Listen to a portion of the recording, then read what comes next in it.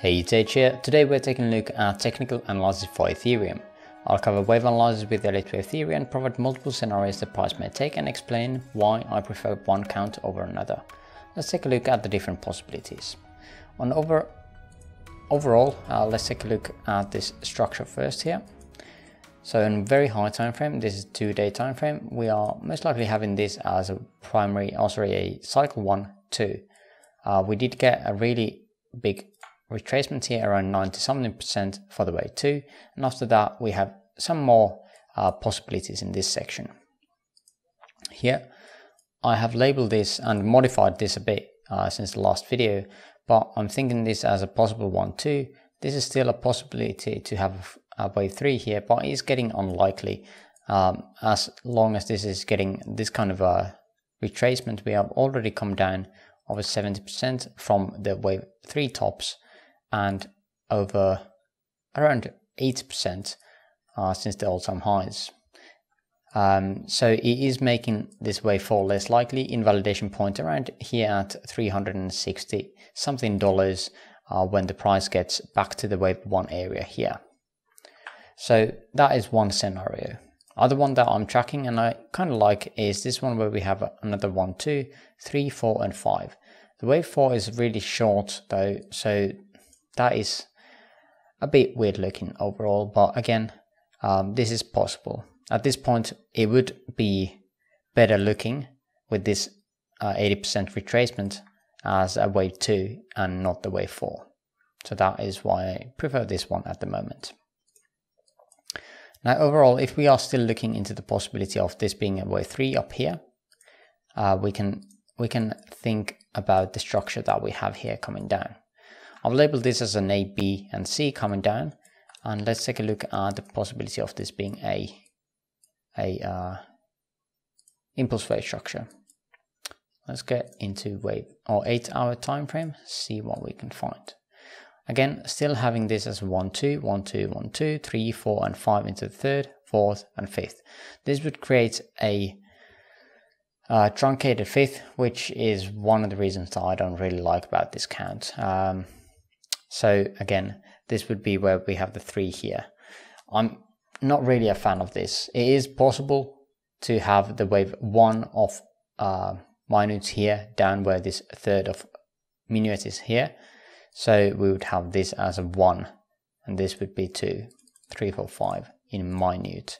But again, at that point we would be looking even longer time frame going down and a larger degree correction. Again, as we see currently, even with this structure here, we could be looking at very extended wave 5 if we want to label it like this. The substructure here for the wave 3 is really bad looking overall, as we have these wicks here and not really good looking wave structures inside any of these. So this makes this even less likely.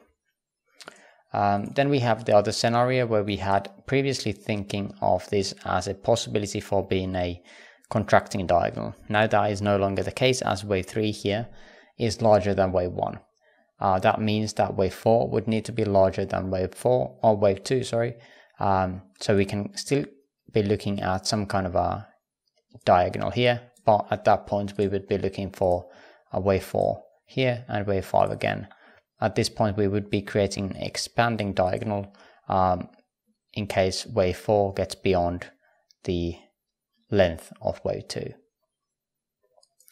Again, this would be really bad overall, as people most likely are taking some longs here, and if they are seeing that the price keeps going up, they are FOMOing in, and right around somewhere here with these resistances where we have some volume as well on these highs and even these lows, I would be seeing this as a possible bounce area and the price would start going down, and then again creating new lows here.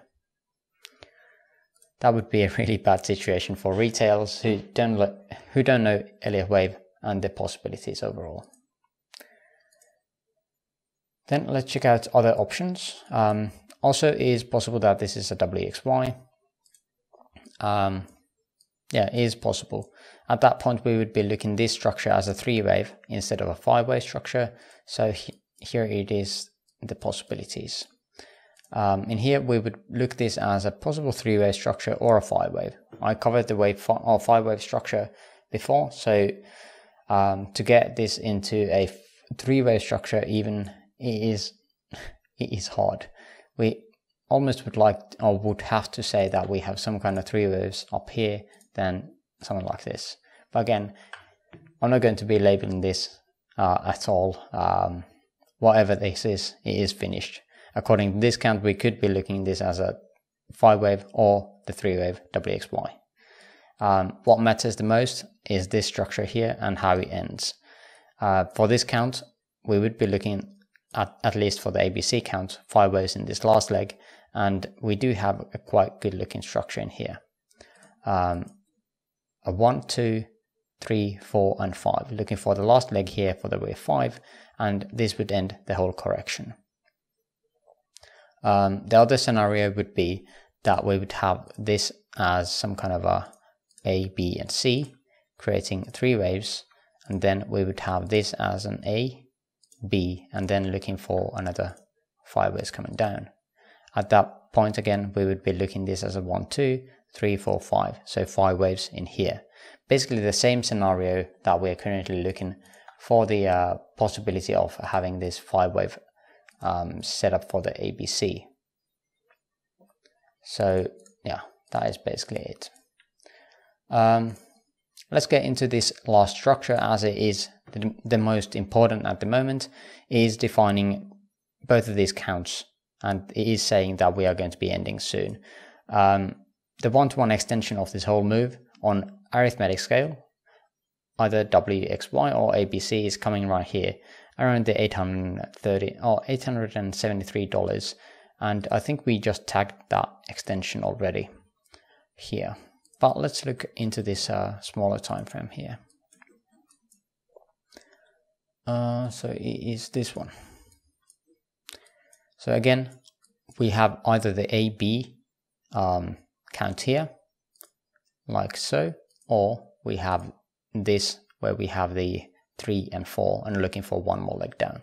Either of them are working, and both are saying again 5 waves downwards.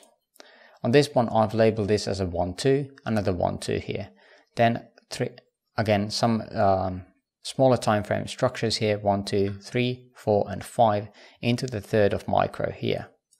Then we would be looking at some kind of flat pattern here into the 4, has alteration to the structure here that we had on wave 2, and then 5 waves down here into the 5th. At this point, we would be creating the third of subminuet, and then looking for 4th of subminuet. Now the wave 2 here took quite a long time, so we could be looking at some kind of a combination wave structure here for the wave 4.